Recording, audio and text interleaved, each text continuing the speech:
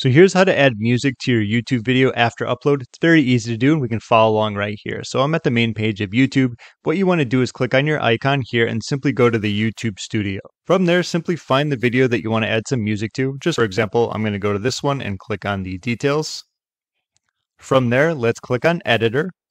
And here's going to be the video editor where we can clearly add some audio, kind of like change it around. Something to keep in mind though is that you can't remove the original audio, but you can add some background music, which is what we're looking to do. So if we click on audio here, we're going to notice that we have plenty here that we can use. Now, obviously the lengths are going to be different for all of these. This video is only 1 minute and 36 seconds, so you could use pretty much any of these, but let's say we want to add puppy love. What I can do is do add.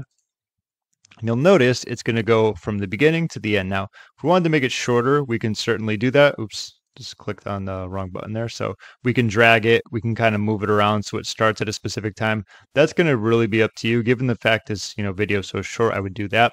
What you can also do is click on more actions here if you want to see the license info. If you want to remove and replace with something else, that's where remove is going to be. And last but not least, you can adjust the mix level. So I believe it's going to be a little bit, not as loud, depending on, what you want to do. But that's going to be for your testing. You don't want to make sure, or you want to make sure that it doesn't play over your talking so that like you can't hear anything. That's going to be no bueno. But nevertheless, that's going to be how it's done. And once you are done, simply click on save. I believe there's going to be another pop-up window that you got to also hit save on. I'm not going to do that because I just don't want to add this one specific. I'm just showing you, and that would be the final steps. Once it is done, make sure you give it some time for it to render. The longer video, the longer it's going to take, but that should be the tutorial when it comes to adding music to your already uploaded YouTube video.